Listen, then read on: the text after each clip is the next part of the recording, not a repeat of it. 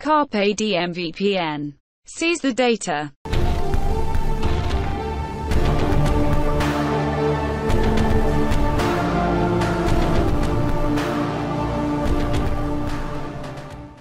Hello everyone and welcome to The Shortcut.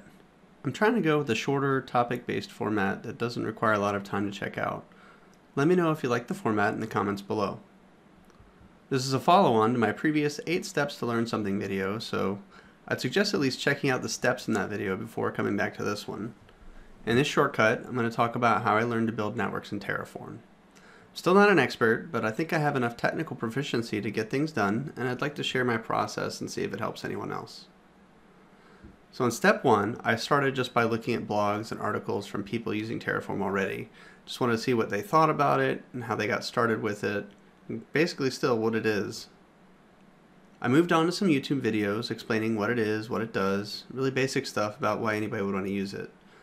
I also took a look at HashiCorp's Terraform page. Usually I don't start with the actual product page because I want a more unbiased opinion about what it is and what it's used for than I'll get from a vendor.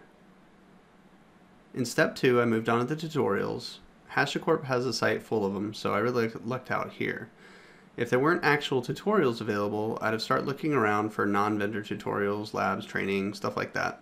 Unless the product's brand new, someone out there has found a way to learn how to use it in a lab environment. I have a development Linux VM, so all I had to do was install Terraform on there and I was ready to go. Step 3, I'm going through the tutorials. I started with the AWS specific ones because that was my personal use case, but after that I started branching out into the Terraform specific ones. Step 4, I decided to bid the tutorials farewell, start putting what I'd learned to use, so I could quickly start identifying the gaps that I was going to have.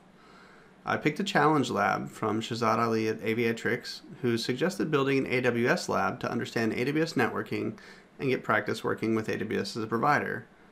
The lab didn't have many restrictions, but it did have a lot of work, so it was a perfect candidate to use for testing my Terraform skills in practice. And predictably, I got stuck. I got stuck hard. And I realized that to tackle this lab, I really was going to have to circle back to Terraform's built-in things like loops and resources and variables, and I was going to need to spend a lot of time with the AWS provider figuring all that out and how they related to each other. For my step 5, I went back to my basic Terraform code and I really started refactoring. I worked a lot on the relationships between the resources and how I could optimize my HCL or HashiCorp language by using variables where I could, so I could implement loops, streamline creating similar resources. 5 VPC resource blocks shrunk down to 1 block, looping through some variables to create them. And this kind of work really optimized my code and also taught me a lot about the relationships between the resources. That was something I was going to need. Step 6 was a whole hell of a lot of trial and error. I don't have any videos showing that part because hindsight is 20/20, but you can be sure that I spent a ton of time on YouTube, on Discord, and on Google just trying to understand how Terraform loops work and how to refer to the resources that were created by the loops. In fact, I'm going to make another shortcut video just on that because I couldn't find any good resources out there beyond the bare basics. I did a ton of trial and error, and my first breadcrumb to actually solving this problem was when my buddy Chris suggested I make some resources with a loop and pay a lot of attention to how Terraform showed those in the Terraform state file and how it referred to them after they were created. And sometimes you just need a single thing to slide into place and it kind of makes the whole puzzle work, and that's what really got me going down the right track. So look for that in a little while, because once you understand this part of Terraform, it really makes Terraform infinitely easier to use. By the time I got to step 7, I had all the rest of the lab built, and I started to focus on the Palo Alto firewall.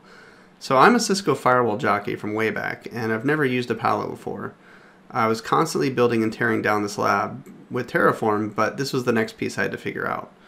So I spent some time reading the documents about how to deploy the firewall in AWS, and through trial and error I probably built 10 versions of the firewall before I finally got it all to work right, because I had to build the Elastic Network interfaces, update route tables, and do other things in AWS, and that really helped figure out how everything was related.